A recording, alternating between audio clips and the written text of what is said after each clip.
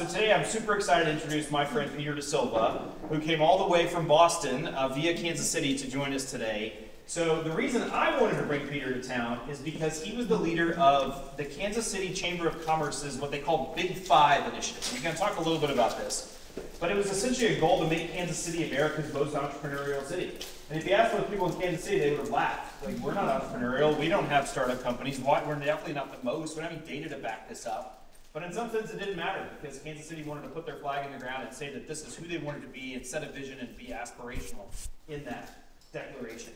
But also, Peter wrote a book, and so he has shared his expertise on leadership in the financial industry. He's worked in several different banks and financial institutions. I worked with him when he was at UMB Bank in Kansas City and was the COO there. And also very community active and did a bunch of different things. Oh, yeah. And then I'm reading Peter's book, and I read about this debilitating disease that Peter was born with, and it affects a lot of members of his family, and I had no idea. So A, I think he just hit it really well. B, he just overcame it. But now he has set out on a quest to not only raise awareness about this disease that affects a lot more people than I certainly realized in the United States and around the world, but also is on a campaign to raise $10 million, is that right? To try to find a cure, of course, ultimately, but also find a treatment. There are no current treatments for this disease. So I'll let him tell you way more about the specifics of that. But Peter has just had a fantastic life, and he's going to share that with us today. He's got some slides he's going to share with us. And if you didn't get a copy of the book, we do have just a few more left, and I know he'd love to sign them for you after he talks. So please give a nice Fort Worth and Global Entrepreneurship Week welcome for Peter Silva. Thanks, pal. Do me a favor. Yeah. Can you get the air mouse over there? I'm going to have to get used to being tethered. I left the air mouse over there so I could advance the slides. And if I tried to go get it, I'd probably die. So thank you, Cameron, and thank you, everybody. It is so wonderful to be here in Fort Worth. This is not a place I haven't been before. I've been here many times before. When I did live in Kansas City and UMB Bank, we started a business in Dallas, and we moved over here to Fort Worth. So I love your community. I love the energy about your community. I don't love the weather today, but it's better than Boston, trust me. So I am really thrilled to be here. And so why did I come down here, other than Cameron asking? And when Cameron asked me, I was delighted to do it. Principally because, you know, this issue of entrepreneurship, this issue of economic development, this issue of how free enterprise operates in our country is one of the most important things I think that we as a nation have to understand and appreciate about our country. There's a lot of wonderful things about the United States of America, but what distinguishes it, I believe, more than anything else is the idea that free enterprise really can be practiced here, right? And we could argue for an hour about the definition of free enterprise, but we do have a rule of law. And we do have governments that you can trust, and we do have, you know, many different dimensions of that you can count on. Contrast that with China, right? Our friend President Xi yesterday met with all these business leaders out in San Francisco, and he said, "China's open for business. China's wonderful." Well, where's the rule of law? And are they going to throw me in jail if I say or do the wrong thing? So great, they're on a journey, and maybe they'll get closer to our model over time. But this is the model that has proven to work to create the most economic vitality and wealth creation. And by the way, there's no other system in the history of the world that has lifted more people out of poverty. Period. Plain and simple, end stop. You won't find it. It's imperfect. It does create differences, imbalances for sure. You can have an Elon Musk and you can have individuals who don't know where their next meal is coming from. So I get that it creates imbalances, but it has lifted more people out of poverty than any system known to man. So we're going to get back into that discussion a little bit towards the end. And if you want to ask questions about it, I'm certainly more than happy to respond to that. Oh, no, I didn't turn it on. Why would I do that? That was my job. Because you told me to turn it on. I didn't do it. Kendall, she came through. But here's what I'd like to talk just a little bit about for the next 30 to 40 minutes or so. Just you ought to get to know me a little bit. So just a little bit about my journey and how I ended up where I ended up, and for good or for bad. A little bit about two things that are really important for all of you to think about, which is this notion of taking risks in your life and in your career, and when to take them and how to take them. And the most important thing, if I leave you with any thought, it's really about building relationships and the durability and the importance of building those relationships. Not in the moment necessarily, but down the road. And my whole life has been a relationship, if you will, opportunity where things have happened to me and for me because of relationships I built in the past. And we'll talk through the book a bit, and then I do want to spend some time thinking about the Big Five, which was this economic development strategy that we built in Kansas City when I was chairman of the Chamber of Commerce, and how that has endured even today. And the Big Five is still the Big Five in Kansas City, although they've rotated stuff in and out as we've completed certain things and started new things. And then I'm happy to take your questions anywhere along the way. So, anybody know what an Azorian is? Not a single person in the room has ever heard of the Azores Islands. Well, now you have. That's the good news. There are 9 little islands off the coast of Portugal called the Azores. By the way, they're the most beautiful place in the world.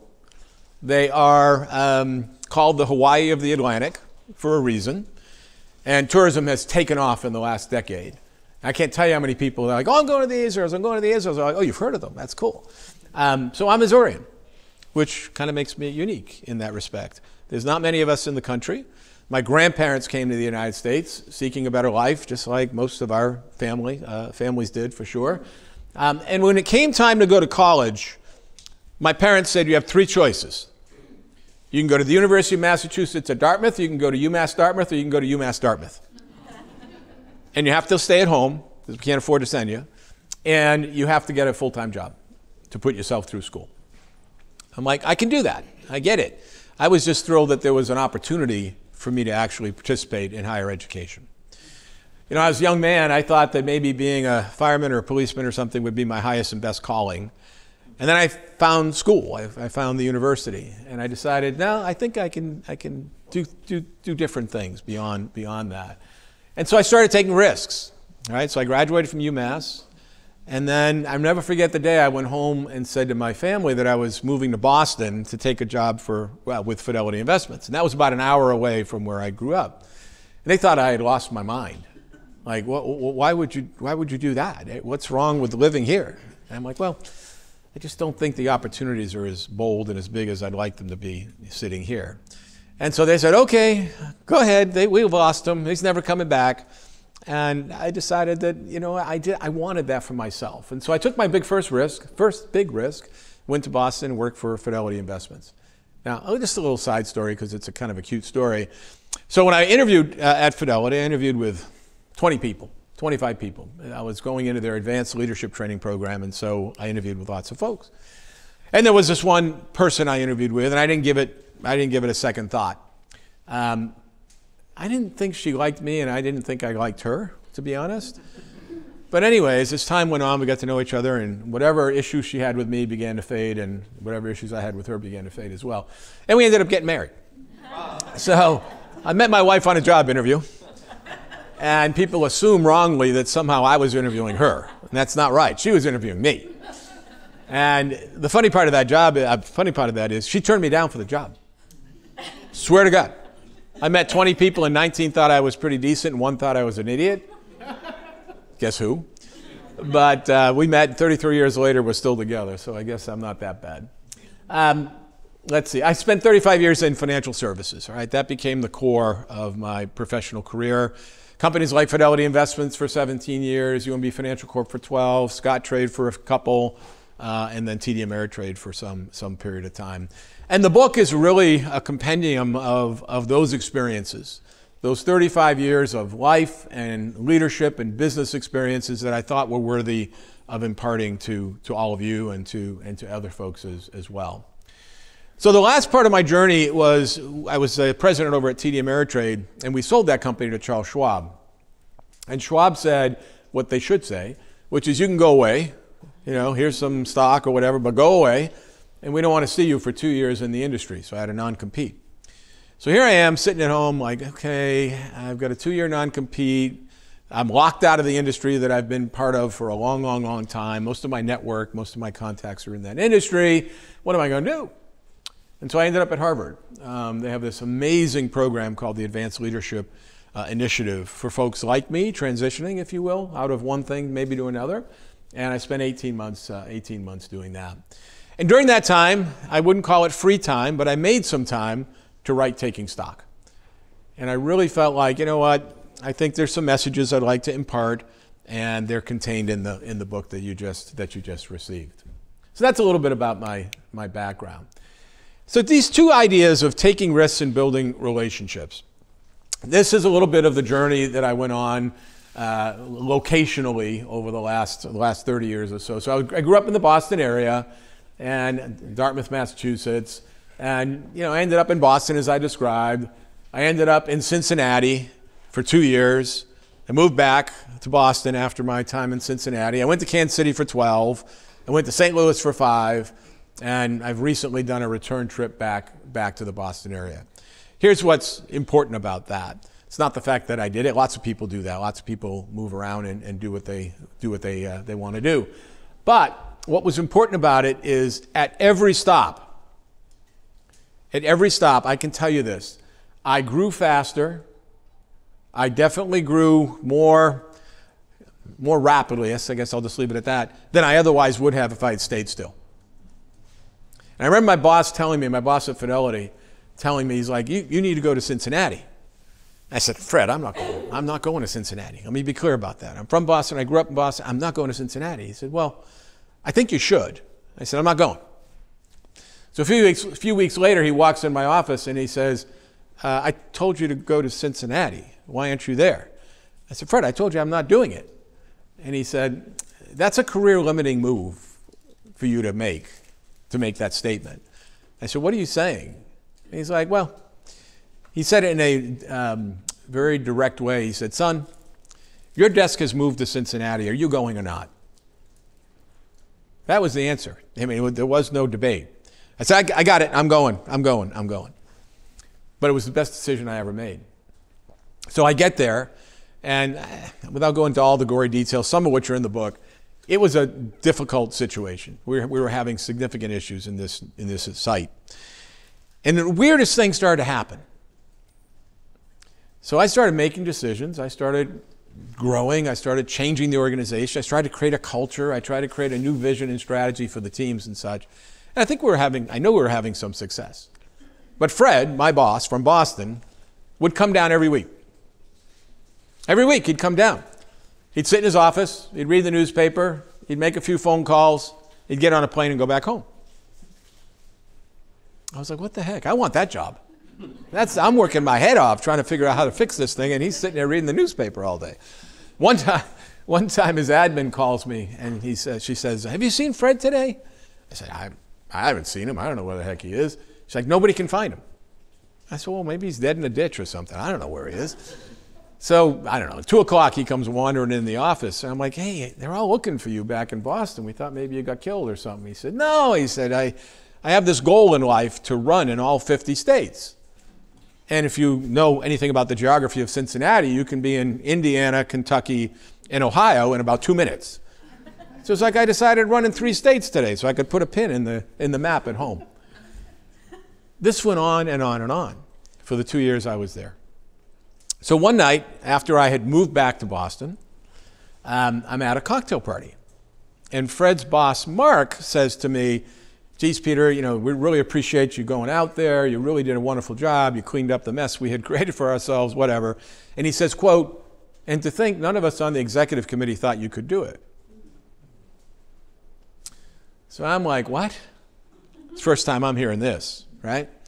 And so the next morning, I go into Fred's office, and now I close the door, and I said, what the heck just happened last night between Mark and I? And he's like, oh, it's no big deal. I'm like, what do you mean it's no big deal? It's a huge deal to me. What the heck happened? And he said, look. He said, you were young. You were the youngest senior vice president of the company's history. You were young. You were brash. I thought you could do the job. In fact, I knew you could do the job. And I stopped him mid-sentence, and I said, I get it. You came out there every week not because you knew I needed help, but you wanted to inspire confidence in them that this young guy was out there fixing this very complex set of problems, and you just wanted to support me. And he put his head down and he's like, yeah, you got me. It's one of the best leadership lessons I've ever taken, which is you basically can take risks on people. You must take risks on people. But as I describe in the book, I believe you need to build a fence around those people. Because I fundamentally believe that if you're an entrepreneur, failure can be a badge of honor, quite honestly, right? You go to Silicon Valley, these guys have failed 8 times and they finally hit it, but they keep getting money. I can't believe, sorry to get off track, I can't believe that somebody's funding Adam Newman again, who created WeWork. It's like, what, are you kidding me? But people are throwing money at the guy, right? Anyways, so it was one of the great lessons that you need to take risks on people. You need to take risks on yourself, build fences around them so that they don't fail, or that you do as much as you can such that they don't fail. And in a corporate context, I don't care how often they say we're okay with failure, they're really not. Entrepreneurs, yeah, I get it. People understand these are highly risky ventures. I get it. In a corporate context, they're really not okay with failure, to be honest with you. So build that fence, give young people an opportunity to spread their wings and grow, but protect them along the way. So anyways, I could go on, but I did do a lot of moving around the country, which benefited me at every single turn. And that's really the message there. So I'm going to just spend a moment talking about some of the key themes in the book, in Taking Stock. And the first one is this idea of the awesome power of your personal mosaic. So everybody knows what a mosaic is, right? Or a stained glass window. You could use the same comparison if you want. In essence, it takes every little piece in order to create the image. Anybody been to the Blue Mosque in Istanbul? It's unbelievable. But it's all little pieces of tile, like tens of millions of pieces that when put together display a beautiful image. Well, I believe that your life is basically a mosaic. Your life is made up of all these little pieces and parts that are put together in this picture. Call it a mosaic, call it a stained glass window, whatever you want to call it. And that every experience you have, that every person you meet along the way is on that mosaic. You can't take them off. Once we've met each other now, you can't undo the fact that we've met each other. I'm on your mosaic, for good or for bad. And good things and bad things end up on mosaics, by the way. I've worked for a lot of people in my life where I look at them and I'm like, wow, I want to role model that. If I'm ever in that situation, I am absolutely going to do it exactly the way he or she just did it. There's an equal number of people on my mosaic where I'm like, I will never do it the way they did it. So both things can be on your mosaic, and that's okay. Everybody's done a jigsaw puzzle, right? How frustrating is it when one piece is missing at the end? Or 2 pieces are missing at the end? It's not complete. Well, your mosaic's not complete either until one thing happens. In essence, when you draw your last breath. Because everything up until then is building this picture. And when you're gone, you leave that picture for your family. And it's the greatest gift you ever give them, which is this idea of all these interactions and all these experiences you've had being put on that mosaic. So I talk more about that in the book, but I find it to be a very powerful construct, and others have suggested that to me as well. Using vulnerability as a leadership strength. Now, Cameron referenced I have this disease called Charcot-Marie Tooth disease. It's a terrible thing. I hate it. It'll put me in a wheelchair at some point. My sister's in a wheelchair. My daughter has it. My brothers and sisters have various forms of it. So it's not a great thing. When I grew up, my parents told me the only way to deal with that is to keep it quiet, to not disclose it, and just to not ever talk about it. It's your problem. It's nobody else's problem. And I lived that for 58 years, basically. I just decided she was right, my mom was right.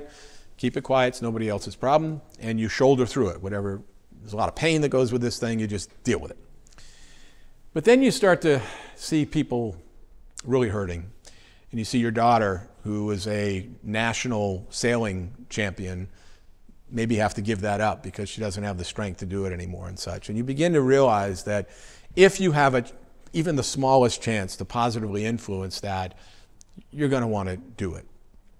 So I decided it was time to come clean and talk about this disease, and I talk about it in the book again. And I began to understand that while you don't want to be vulnerable every minute of every day, that's not a positive thing. There are moments for vulnerability, and candidly, what I've learned over time is people want to work with leaders who are authentic, who are genuine, who are transparent, and quite honestly, if you're hiding something that important, you're probably not those three things. Even though you believe you are, you're probably not fully transparent, right? 30 years ago, when I was growing up in business, you would never want to show a vulnerability. It was all about strength and character, and you would never show vulnerability. Today, I think employers and people more generally are more accepting of people with differences and such. So anyways, I learned how to use that vulnerability as a leadership strength. I spent a lot of time in the community driving, I hope, positive change. Leading the Big Five was one of the things we'll talk about in a minute. But I spent a lot of time doing it. And I've come to not only believe, well, I've come to see and I now believe that business is the greatest catalyst for positive social change of anything out there. It's not government. It's not not-for-profits. Nothing wrong with not-for-profits. Nothing wrong with government to a point. It is business as the catalyst for social change. 160 million people in the United States work in businesses. What happens inside those four walls, how we treat each other, the kind of values that we have, the kinds of experiences that we have, will say more about America, more about social change, positive social change, than any program the government will put together or any individual not-for-profit can actually impact. Because you can do it at scale. Like I said, 160 million people work in businesses of one kind or another. So I just have found that business is the catalyst for change, largely. Doesn't mean government can't be helpful. It doesn't mean that not-for-profits aren't useful. Don't get me wrong. But ultimately, if you want change, you do it through the business context. Overcoming adversity is something I've lived with, and yeah, I'm just going to leave it at that. And then I offer for your consideration these 10 life and leadership principles in the book. And we're going to go through just a couple today. I don't have time to go through all three, but I'll take you through just a couple and how I arrived at my 10 principles. Book's done incredibly well. I've been very gratified by the response. It's just won another award yesterday. It's not even up there. So it's been winning awards. It's been well received in the marketplace overall. And I must admit, it's a bit of a surprise. I didn't write the book to sell books. I know that sounds weird. I really didn't. I wrote it to really get some ideas on a piece of paper, offer those to you and others to contemplate. The fact that I've sold a few books is actually a plus and a benefit, but that's not really why I did it. So I've been very gratified. I'm most gratified when somebody emails me, calls me, writes me, or stops me in the hall and says, your book touched me in a certain way. I can relate to that situation. If I'm in that situation in the future, I'm never going to do it the way I used to do it. Those things really make me feel really good. And I've had a number of those occasions, so it's been great. All right, so the book does offer these 10 life and leadership principles. And they're not like, oh, I never thought of that before. But when you look at them individually and you align them with the experiences I've had, and then ultimately you think about them in the context of the 10 taken together, I think they're quite powerful. And so let's start with the first one. Again, I'm only going to do 2 or 3. Creating this idea of a compelling vision. So I was telling this story last night, but I think it's illustrative of this. So there's a guy walking down the street, and he sees a gentleman laying bricks, just laying bricks on the side. And he says, "What are you doing?" And the gentleman says, "I'm laying bricks." I'm like, "Oh, okay, terrific." So he walks a little further, and he sees another gentleman laying bricks, and he says, "What are you doing?" And he says, "I'm building a wall." Each brick is building a wall. Okay, great. So I go a little further and ask the next gentleman, "What are you doing?" He's laying bricks. And he says, "I'm building a cathedral." So which one had the vision? Which one really understood how their action, laying a brick, was contributing to the big picture, which was creating a cathedral? Only one of the 3 had that vision. Now put that into a business context, or any context, I suppose.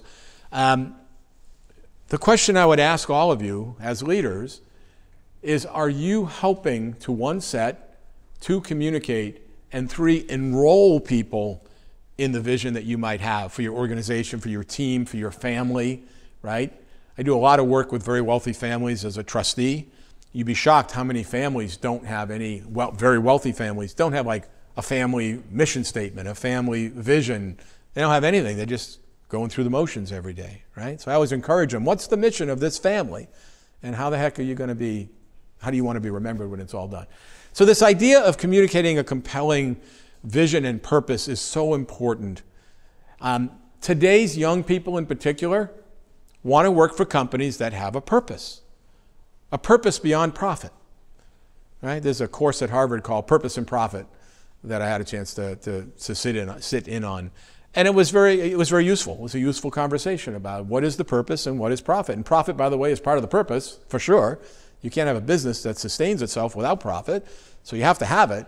But how do you reinvest that back into the core purpose and mission of the organization? I'm telling you, young people will make a decision on where to work, yeah, on compensation, and yeah, on location, and yeah, on whether I can work from home, but purpose matters an awful lot. So be thinking about this. If you haven't sort of sat back and really thought about, do we have a compelling vision and purpose? Do it. It's important. So let's look at this one, take care of your associates. So I have a saying that goes like this: if you take care of associates, they'll take care of clients, and the rest will take care of itself. Many companies, I'd argue most companies, don't share that perspective. They talk about client centricity. There's nothing wrong with being client centric, don't get me wrong. But I'll argue you can't be client centric if you're not associate centric first. If you don't have a workforce that's a raving fan of the company, they're not going to show it. They're not going to display it when they're in front of clients. When I was at the bank, every year we had an annual report. We're a public company, so we put out an annual report. Lots of charts, lots of figures, lots of everything in there. But there was only one chart that I really cared about. And that chart had 3 elements to it. It had what was our associate engagement, what was our client engagement, client satisfaction, and what were our overall operating results financially. Well, guess what? Over the course of a decade, there was a very tight positive correlation between the health of the associate base, the satisfaction of the client base, and the ultimate results we were able to put up. It's true. I think if you can only pick one, associates or clients, pick associates and trust them to take care of clients. There are organizations that do that, not all. Southwest Airlines, when Herb Kelleher ran it, he talked about that. He's like, it's about the people. It's about creating a culture and an environment that's delivered by human beings. And by the way, with all this talk of AI and all this talk of removing people from the equation, I think it's very dangerous in terms of how you actually build commitment, how you build culture. And you all probably want to work from home. I don't love it, just to be candid. Transactionally, it's fine. We can get stuff done. Relationally, I don't think so. Culture, I don't think so. So use it transactionally, that's fine. But just to say, I'm never going to go back in the office again, I think that's super, super, super risky. So think about associates first. I know it's an easy thing to say, but put them at the center of your thinking. They'll put the clients at the center of their thinking. I've already talked a little bit about mutually beneficial relationships. Spend your life building relationships. Trust me, they will pay dividends for many, many, many years to come. And the only other one I'll talk maybe about is leading by principles and not rules. This is also very, very true for younger people today, right? So what's the difference between a principle and a rule? So let's think about the Code of Hammurabi. Everybody know what that is, right? It's a relic of history. It was very rules-based. If you do this, you will be killed. If you do that, the stones are going to start to fly. And ultimately, it didn't work. It had cause and effect. If you do this, we're going to do that. But it didn't work. Contrast that with the Declaration of Independence, which is a very principled document. You know, we hold these truths to be self-evident that all men are created equal. It doesn't then go on for 75,000 pages like the IRS code to enumerate what being equal means. Being equal means being equal. Now, we haven't always lived that out, but that's what it means. It's a principle. And so I encourage you to think about, as you structure your organizations, as you think about how you're going to function, think about being principle-based and letting people operate within those principles. Yes, there have to be guardrails, absolutely. And yes, there has to be monitoring mechanisms. So you know if you're getting off the rail or somebody's getting off the reservation, you have to have all those things. Trust me, people want to work in a principled organization, not a rules-based organization. When I joined the bank, candidly, no disrespect, the Kemper family had run it for 100 years and they had certain things that they did, and there were behaviors that were completely unacceptable to me. Yelling at people, calling people out in public, whatever it might be. We shut that down. It's like, no, we're going to, one, treat people the right way, but two, we're going to operate in a very principled way. And it made a huge difference in the satisfaction and engagement of our workforce. So I don't have time today to go through the rest of these. They're all enumerated in the book, and I go into quite a bit of depth on each of these and encourage you to look at them at your convenience. So I've been in a leadership capacity for 35, 40 years at this juncture. And I often think about, what is the right definition? Is there a universal definition of leadership? There are thousands of definitions. There are thousands of leadership books in the world, right? They're a dime a dozen. Mine's now a dime a dozen. Maybe mine's a nickel. I don't know. But it's add to the long list of leadership books out there. So I've been thinking about, okay, here's some definitions. These are all fine.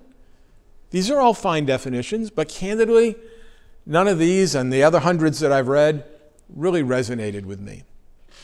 So I don't mind saying I'm a Christian and I'm a religious person, and so I look to the Bible for inspiration. And so I started thinking about this one day. I said, well, at my wedding, of course, we read this 1 Corinthians chapter, and many people read it at Christian weddings. I think it's a wonderful statement of fact. But interestingly, when this was written, it actually wasn't written about love, even though it talks about love. It was written about love in a very ethereal sort of context at the time. But you can read it. Love is patient, love is kind, love is not envious or boastful, arrogant or rude. Love does not insist on its own way. It is not irritable or resentful. It does not rejoice in wrongdoing, but rejoices in the truth. It bears all things, believes all things, hopes all things, endures all things, and love never ends. Everybody seen that before? Probably, somewhere along the way. So I got to thinking one day, what if I change the word love to the word leadership? How would that read? And would that at least resonate with me? It doesn't have to resonate with you. So I did it. I'll give you a chance to sort of read that and internalize that for just a second.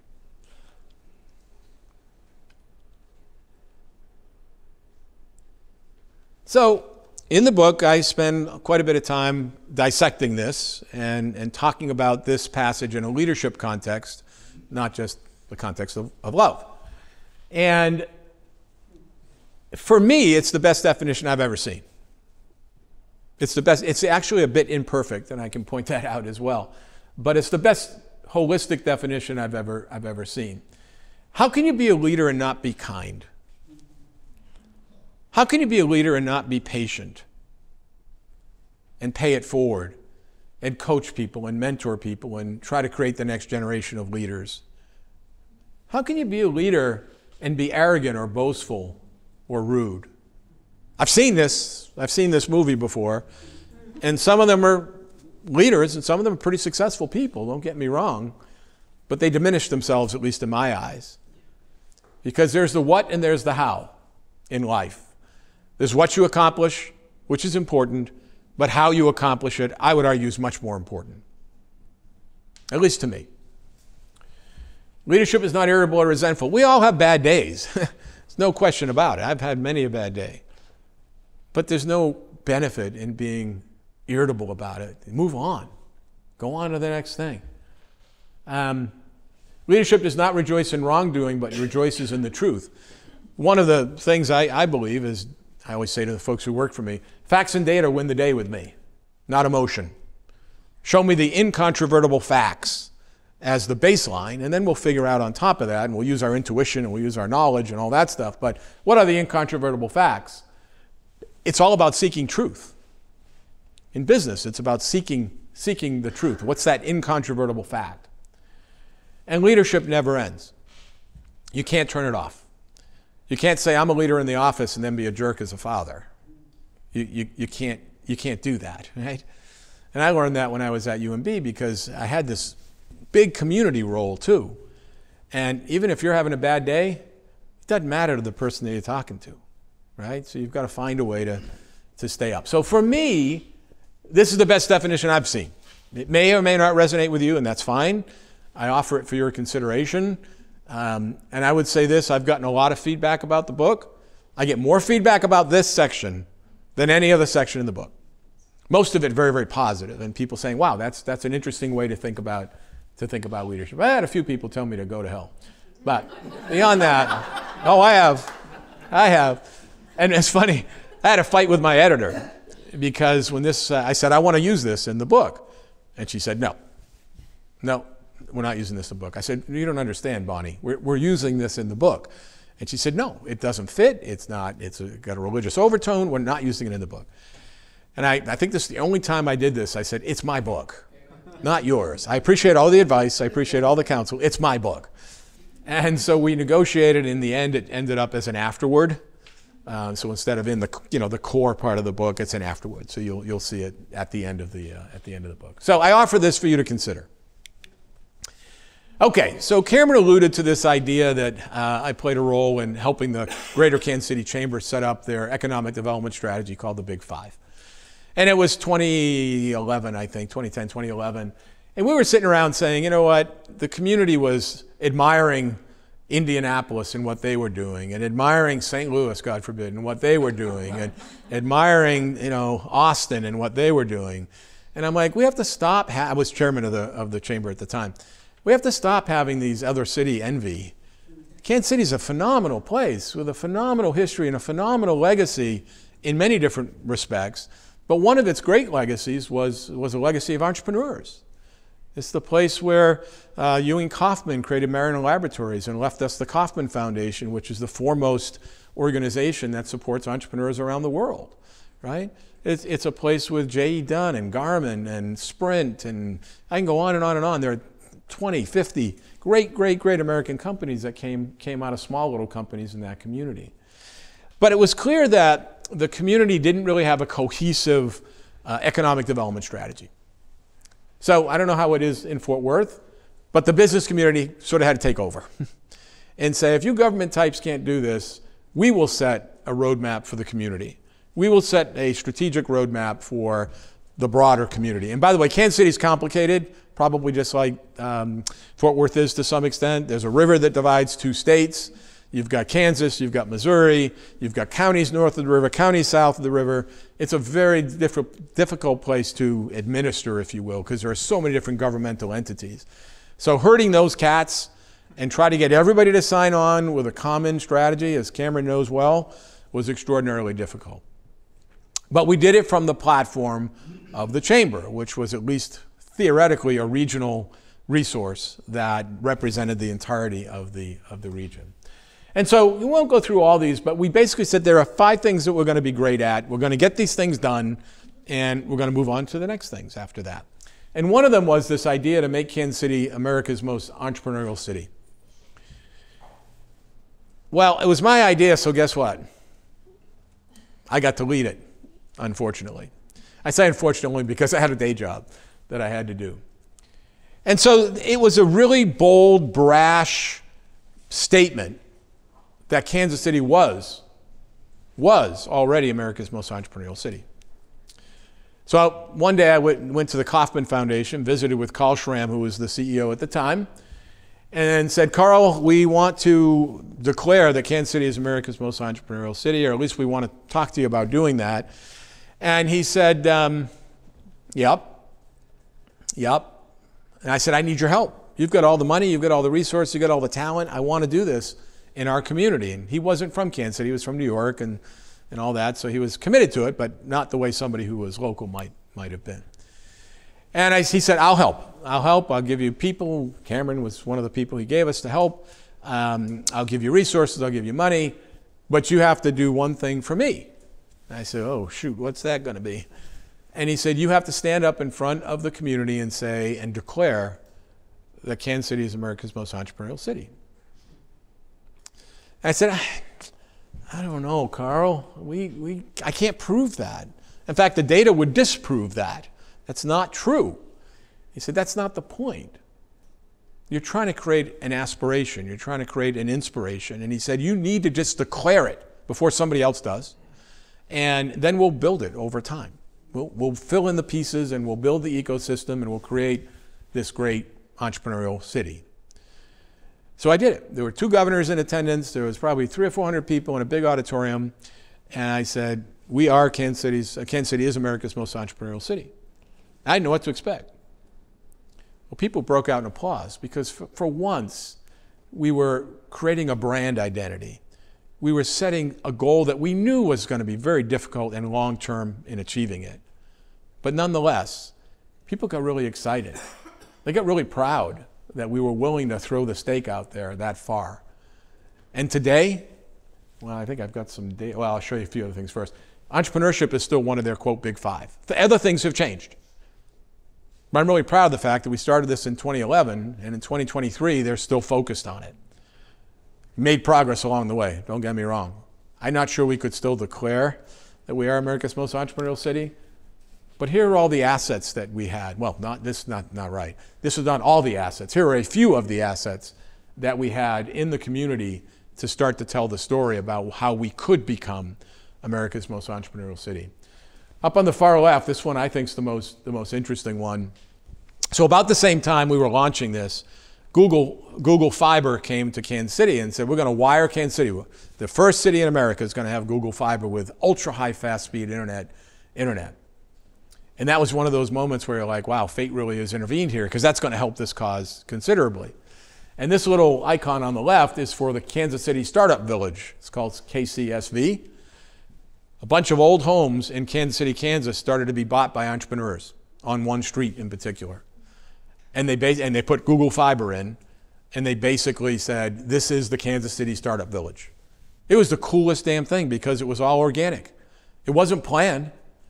It was people saying, okay, there's this new tech called Google Fiber, and there are all these old derelict houses that we're going to buy for $12,000 or whatever, or the city's going to give us, and we're going to create a village.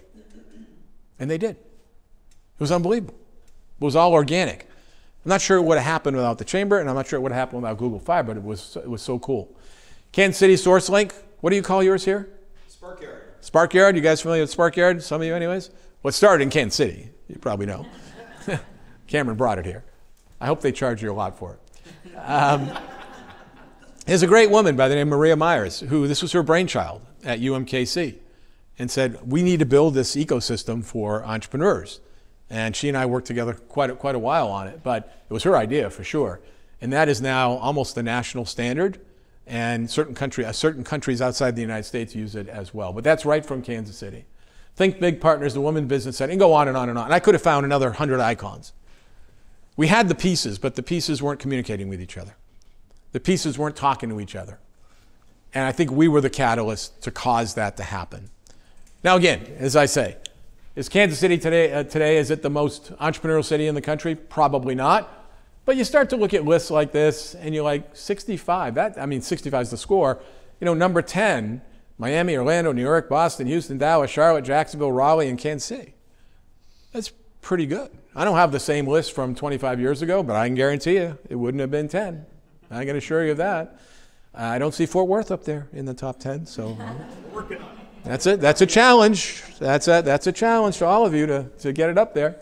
And I could go through data after. What I can say is there's been tremendous improvement, both in the empirical data and in the sense that you can start, build, grow, sell a business in Kansas City. So it was really a remarkable thing. I'm thrilled to know they're still doing it, and they need to be.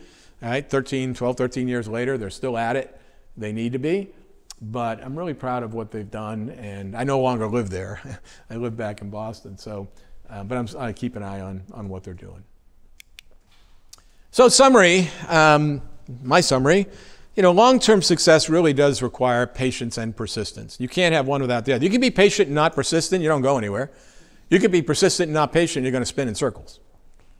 So patience and persistence, I think, are two very variable things. Durable relationships, I talked about. This idea in the 1 Corinthians passage that love and leadership are complementary with each other and not in conflict with each other, I think is a really important insight. Displaying vulnerability brings out our humanness, our genuineness, and I think it's an important thing to do at appropriate times when you're ready to do it. Leading by principles, we talked about. Purpose, we've talked about. Having purpose, not just a vision, not just a mission, but purpose is very, very important. And we all have adversity. Anybody who says they don't is lying to you. We all have it, and we overcome it in our own way. So figure out what your adversity is, work to overcome it, and let others help you. If there's anything I learned about being a bit more vulnerable, it was the response I guess I expected was, it's your problem. Well, people made it their own problem, which was kind of cool. They're like, well, we'll help you raise money, we'll help you do whatever. And it wasn't what I expected. It was much better than I expected, for sure. So I'm going to take questions if there are any. And also there's this thing called the Life and Leadership Principles Guide. If you want to get a copy of that, you're welcome to have that. And in that, what I basically do is take the 10 principles and offer a set of readiness, what I call a readiness assessment on each of those. Are you ready to do this one? If not, here's what you should be thinking about doing. So you can definitely do that. And you can keep in touch with me at peterjdesilva.com. I'm on LinkedIn. I've got a business Facebook page, Twitter, Instagram, so feel free to keep in touch with me any way you'd like.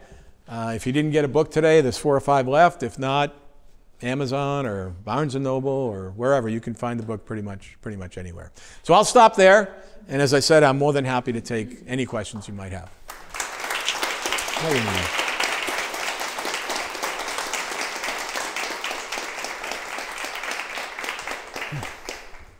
Any questions for Peter? You can get me privately later too if you want. Peter, what would you say of your leadership lessons was the hardest one for you to learn, or the one you maybe had to practice the most, or was maybe the most natural? Let's put them back up because there's a couple of them I want to probably reference here.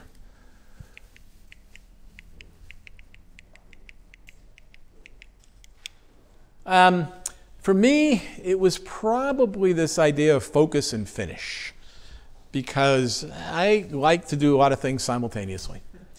And I was a little scattered when I was a younger executive. And it was like, oh, I got to do this, then I got to do that, I got to do that. And I realized that, by the way, the reason the Big Five is only 5 is because we had to focus. There were hundreds of ideas. We did this whole community thing. We went out in the community and asked, what should we focus on? And there was literally like 100 some odd ideas. And we said, no, we can do 5, and that's it. So this idea that focus brings greater achievement, I think, was something I had to learn, because I felt like I needed to do all these things. Do the important things, and do the important things well. You'll be much better off than doing a lot of things just okay. Just figure out what's most important and do it well. I'd say that was the one I had to learn over time. And then I would say, oh, I never have a problem with urgency, that's for sure. I would say collaboration. Again, when you're a young leader, you're looking at everything through the lens of a bit of, kind of me, and how do I get noticed and how do I get ahead? And maybe sometimes we even do that at the expense of others. What you come to appreciate as you get a bit older and a bit more mature about it is, no, this is really about, the success of the group, the success of the team, more than it is about me. But I had to learn that. I'm not gonna lie. Anybody done a 360 review? I used to get that feedback from time to time, like, hey, you know what? You're moving so fast. You're ahead of the rest of us. Don't just bring us along. Put us on the front end. Like most of your ideas are really good, right? But put us on the front end. You'll get a lot more what? You get a lot more commitment if you bring people along from the beginning. So I had to learn that one as well. Peter, ultimately, how did the Big Five get selected? So we had a big community convention, so to speak, and as I said, there were probably 200 ideas at the time. Those got combined and winnowed down into maybe 24. There was a lot of similarities, so we had to winnow them down a little bit, and then ultimately the board. The board sat down. We had a subcommittee of the board. Then the full board sat down and basically said, "These are the 5." And there were good reasons for each of them. Yeah, there were some people who were upset that we didn't put their favorite idea in the mix, but I think the process was objective. It was a lot of community involvement, engagement in helping to define the process and the outcome. And because of that, we got a ton of commitment. When we came out and said, "These are the 5," people were very committed to help us in that regard. So it took a little longer that way. Candidly, I went to too many community meetings, but we got more commitment that way. Yeah?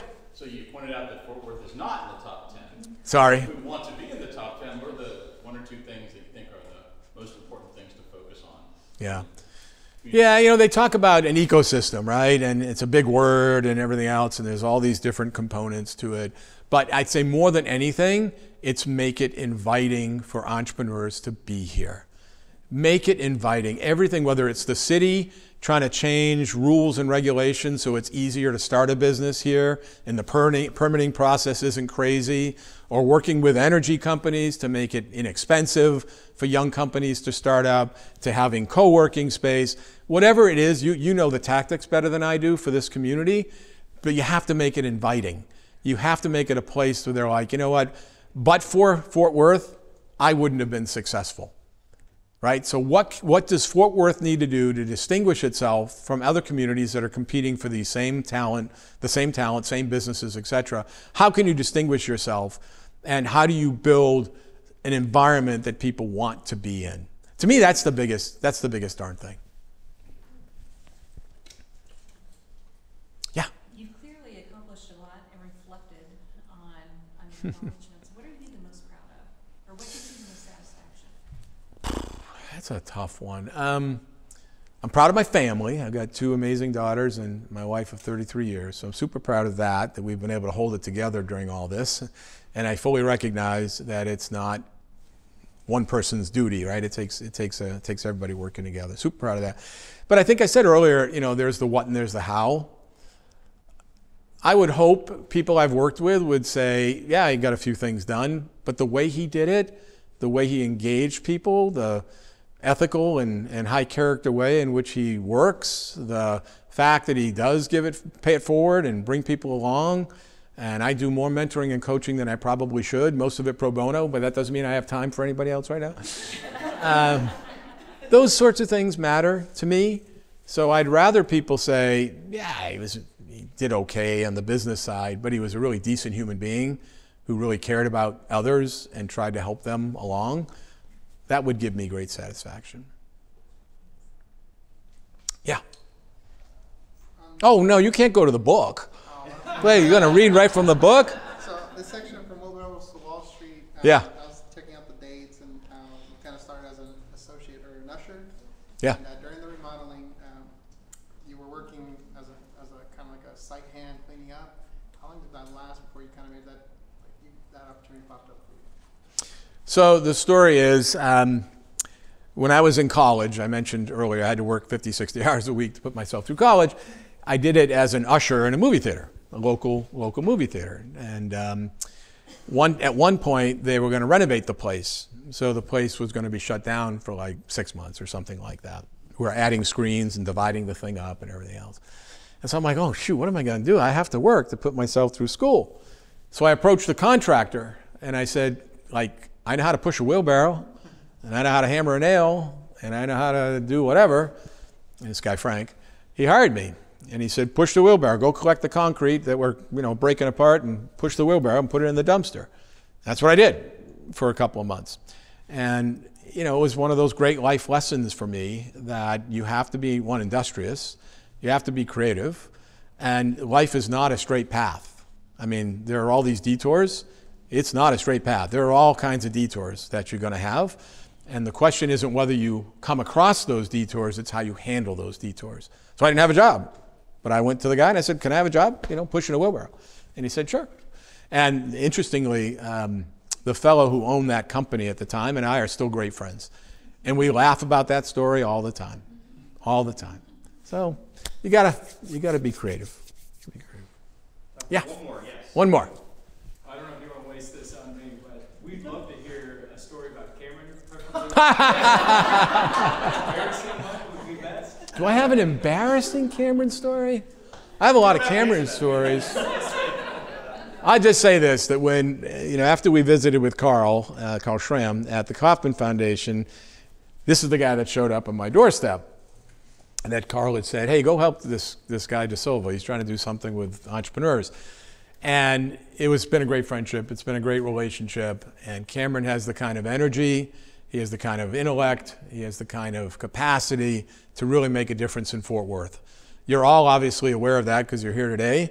But tell the world that this is going on in Fort Worth and that I think Fort Worth will be on the right list over the next decade or so. Don't expect it overnight. Don't expect it overnight. But over the next decade or two, you can do it, and Cameron's the guy to lead it. So thank you all. I appreciate it. Appreciate it very much.